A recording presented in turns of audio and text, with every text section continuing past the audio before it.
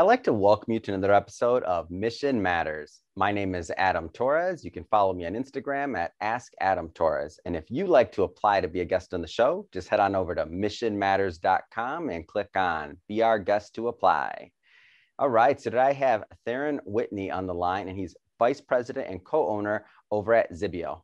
Theron, welcome to the show. Hi, Adam. Thanks. All right, so excited about today's topic. So we'll be talking about Xibeo. Xibeo, you're going to give us a big overview on just what's going on in the overall trade show industry. I know events, you guys are getting busy again. I mean, this is exciting. For context, for everybody watching this, we're recording this in June of 2021. So things are really just opening up, and I think we're going to have a good conversation about that. But Theron, just to get us started, so we at Mission Matters, we amplify stories for entrepreneurs, executives, and experts. That's our mission here. Theron, what mission matters to you? Being a part of our clients' success. My industry is in a field where what we do helps amplify our clients' brand message. And if they're successful, companies like mine are successful. So that's really important to us. Fantastic.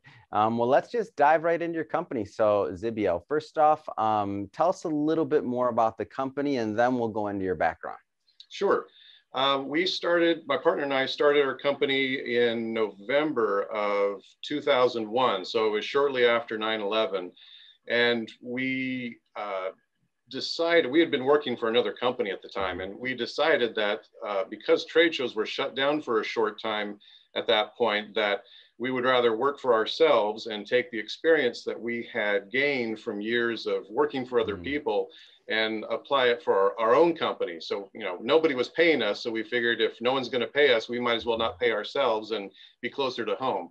But fortunately, in January of 2002, the business started coming back, and we picked the right time to start our company because people needed our services right away, and they were renting booths and they needed help with their trade shows, and we just kind of hit the ground running. That's awesome. So let's go back a little bit. So prior to Xibeo, how did you get started really on this this entrepreneurial journey? What'd that look like? Is this one of your first companies, or did you have more when you were younger? Give us a little bit of that feel. Well, my background was sales. So I started off in, I think I was 20 at the time, started working in retail sales for Circuit City, selling TVs and VCRs and things that a lot of people really don't have anymore. Walkmans, Some of the audience is like, what's a Walkman? That's that little square. So yeah, it was all electronic sales. And so I got my feet wet in retail sales. And after I got tired of it for about 7 years being in it, a guy came up to me, a friend of mine, who said, "Hey, there's this company down the road that sells trade show exhibits, and they're hiring. You should check them out." And I had no idea what that was all about. So I interviewed and learned it was a commission-only job. I'd never done that before, outside sales, but I was looking to really change my world. So I thought, okay, I'll take a risk and jump in. And it was amazing. It was so much fun. It tapped into my creative abilities. It tapped into logistics and problem solving. It tapped into what I'd learned in retail, just kind of finding out what the client's objections are and what do they need to be successful. And it was also business to business. So it was a different level of clientele that I'd never experienced before. And I found I really adapted to that well and enjoyed it. And I did that for another 7 or 8 years working for other people until I met my partner, and she and I worked for the same company for a while. And then, as I said, we decided, well, we could do this on our own and stay close to home. And so that's what we did. We just kind of ventured off onto our own. Wow, I love it. I mean, I won't call it quite an accidental entrepreneur, but what I like about this story is that it was never your your dream to go out there, start this company, do other things. Like you saw a niche, you went after it. Right. And we all learn from the ups and the downs, sideways, like everything in between. So I don't want you to take this as a loaded question, but I think it's valuable for our audience. So like if you could go back and talk to that Theron that was just getting started, like, you know, young and green, just getting going, what kind of things would you tell him? Oh man. I told you I don't want you to take it as loaded, but I want to know, what would you tell that young Theron? Well, I'm sure we'll get into it, but prepare for the unknown.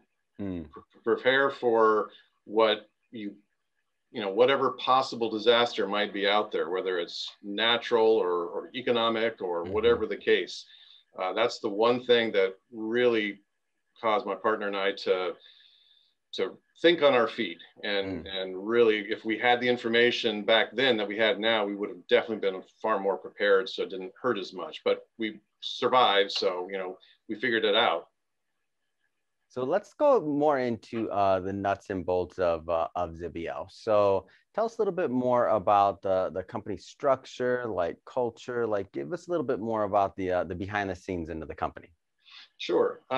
Well, when we started, my partner and I had decided that the motto that we needed to take is just be good kids. And we learned early on working for other people that you've got to maintain a level of integrity. You've got to earn your client's trust and really go the extra mile to take care of whatever need they have.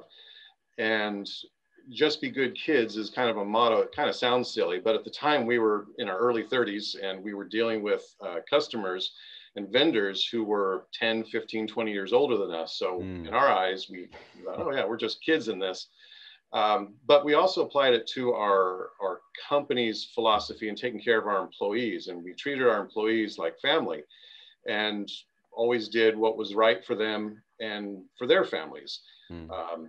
So if somebody had some family issues, they had their kids were sick and they needed the time off, we're a small company, so we're not under the rules of a lot of larger corporations, but we acted like a large corporation and said, yeah, absolutely, you take that time off, take off however much time you need, giving extra bonuses at the end of the year. Maybe the company didn't make a lot of money, but we still wanted to make sure that everybody had a little extra money at the end of the year for the holidays. We opened up our company kitchen for everybody. At the time, my partner was actually fixing lunches from time to time for people, kind of like a family feel. We would do barbecues every other Friday for the guys. So we really wanted to try to get that family feel and that camaraderie and just take care of our employees. So that kind of fell into that, just be good kids scenario. Man, that's great. Sounds like a t-shirt. Just be good kids. I'm in. Yeah, might as well. Yeah. Yeah, it sounds like a t-shirt. It's one of those things that it's like, come on, you know what to do. Like, just be good kids. Do it. Yeah. So tell us a little bit more about the business and the framework. So like, what kind of clients do you typically work with? Like, is this, do you serve primarily like large clients, enterprise level? Do you work with small businesses, like industries? Are you industry agnostic, or do you work with one more than the other? I mean, because trade shows huge industry. I mean, so tell us a little bit more about that. Well, early on, again, this was part of our business model. We chose not to focus on one particular industry. We had seen companies like ours actually collapse because they focused on like companies in Silicon Valley. They would focus on just all these .com companies in the early 2000s. And when the .com bust happened, there were companies that closed up because they didn't have any other source of revenue. So what we did is we just looked at every industry, and every industry has a trade show. So we would just look up different industry shows and say, oh, okay, well, XYZ company is near us. Let's call them for that show. And hey, this other company is in concrete, so let's call them. They've got a show in June. We've got the auto industry, or we've got medical, pharmaceutical, children's toys, the natural food. I mean, anything that you can think of, there is a trade show for it. And so we just kind of branched out and saw what trade shows are happening every other month. So we would have time to build a booth, design it and get it ready, and then send it out to a show. And over the last 20 years, what we've done is we've built up a clientele where we can have a continuous flow of business every year, because we don't touch on just one industry. We touch on all of them. Wow, that's awesome. And I get it. And that makes sense. And when you were saying like the .com thing, like my heart dropped for a moment. I'm like, oh, it seemed like a great niche to pick and to put all your chips on that one. But nobody knew what was going to happen at that point, right? I mean, so tough for those businesses that unfortunately felt what they felt. And right. As you said earlier, like being prepared and understanding some of the ups and downs of just what could happen. I mean, so right now, as I mentioned earlier, we're recording this in 2021. I know when we were talking in the pre-show, you said, man, things are starting to get busy. Things are starting to pick up. Tell me a little bit more about that. Like, how are you coming on the other side of this whole pandemic and thing when we weren't able to have trade shows for a long time? You know, I've got 20 years to look back on, and I can tell you this was the worst experience that our business, our industry has ever had.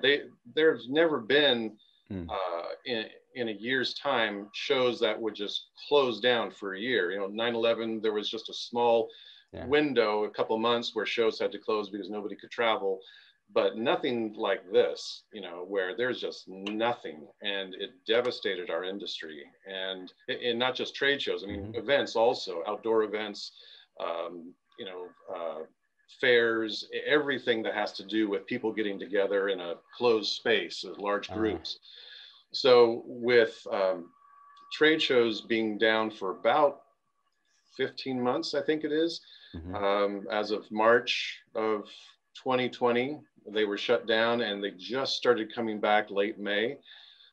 Right now, there's actually one of the biggest trade shows in Vegas that's happened, the World of Concrete.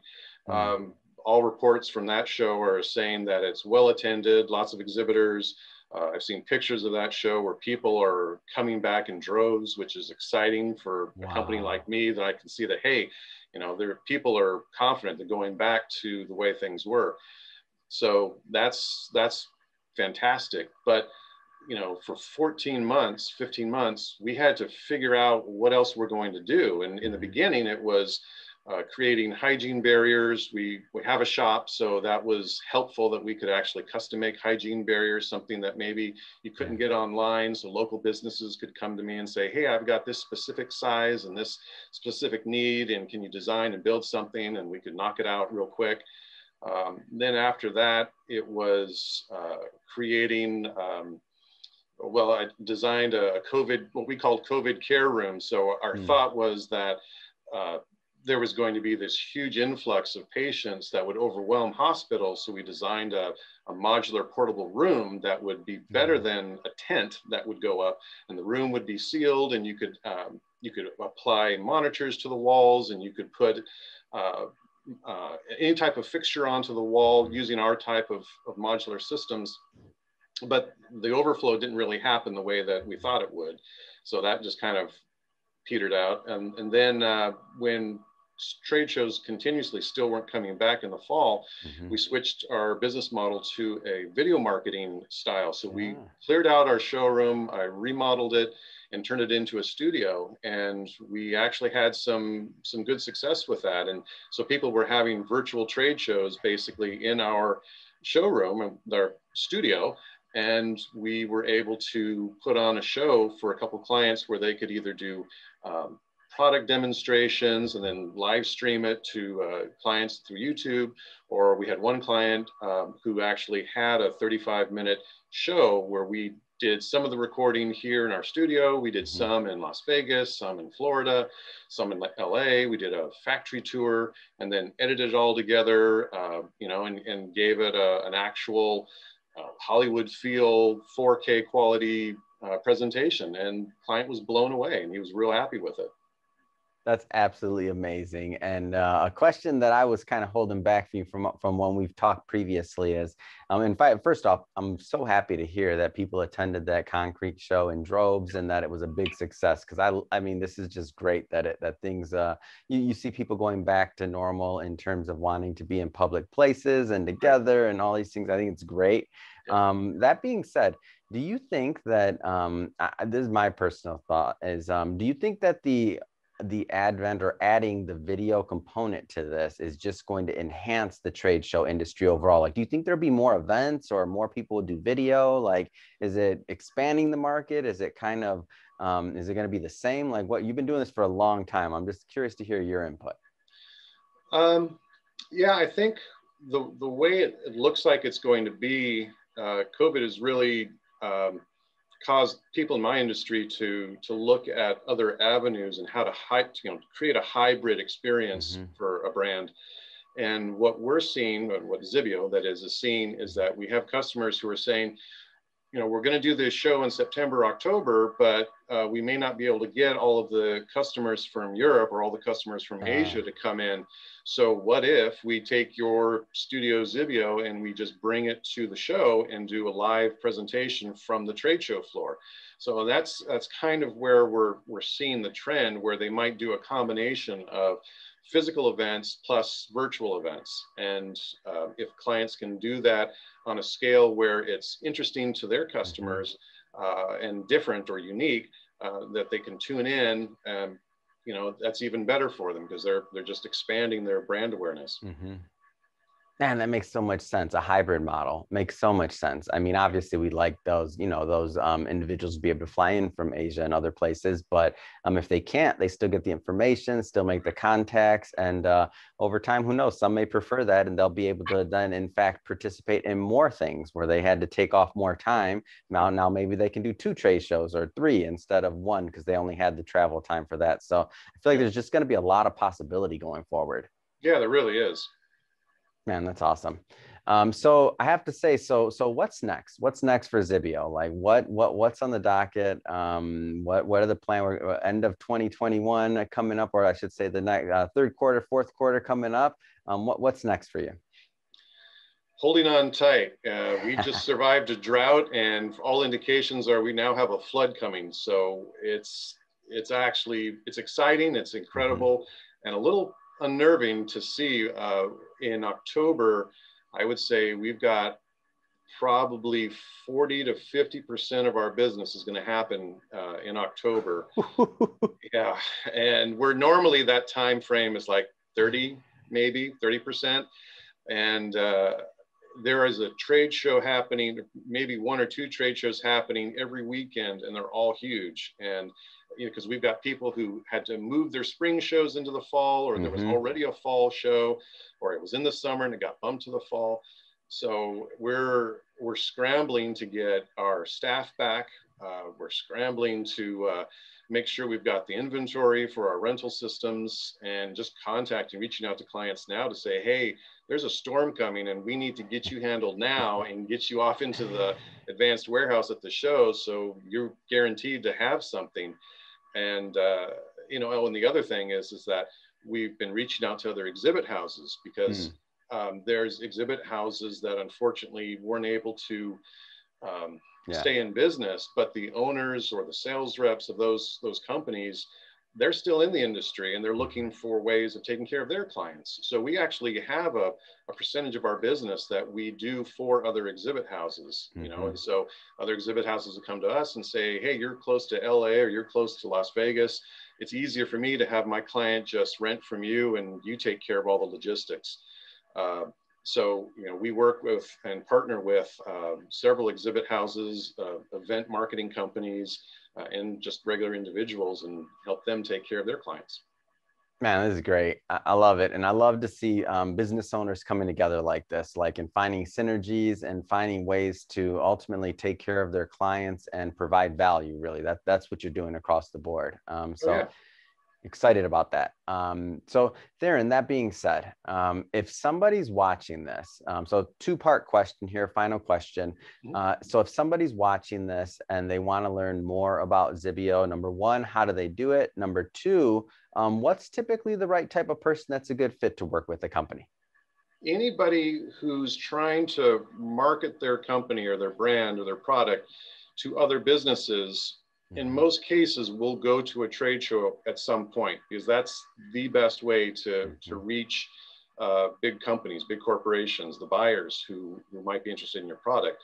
So we've taken care of companies as big as Smuckers to as small as, you know, mom and pop realtor down the street.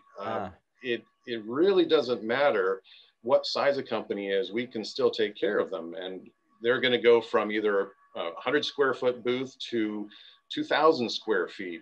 We have the capabilities of helping all of those customers and the experience. So there's nothing that we haven't experienced, really, especially after this past year. So I'm confident that no matter what the size of the company is, we can certainly help them. And in that regard, we don't just do trade shows. We've also expanded into commercial interiors and retail design and restaurants. So we build out restaurants.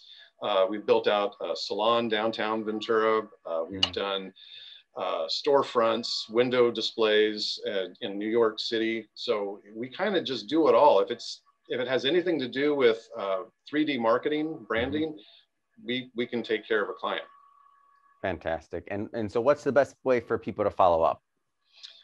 Best way is probably go to our website, www.xibeo.com. Take a look at some of the examples of what we've done, and then just reach out, you know, call us. They can get our phone number on the website. It reaches by email, sales@xibeo.com, and we're pretty responsive. Both my partner and I are dialed into the emails all the time. So as soon as we get some question from a client, we try to respond within 24 hours or less, and you know, start asking questions about what they need, when their show is, what's their budget, you know, what are they trying to hope to achieve at the event, or if it's for an interior, what is the, you know, concept that you're trying to do, and go from there. Fantastic. Well, Theron, really appreciate you coming on the show today and sharing more about Xibeo and your mission, and happy to bring that mission to my audience. And to everyone watching, as always, thank you for tuning in. If you are a first-time viewer, don't forget, hit that subscribe button. We definitely want you to come back and see more great entrepreneurial stories and mission-based businesses. And Theron, thanks again for coming on. It's been a pleasure. Sure. Thank you, Adam. Appreciate it.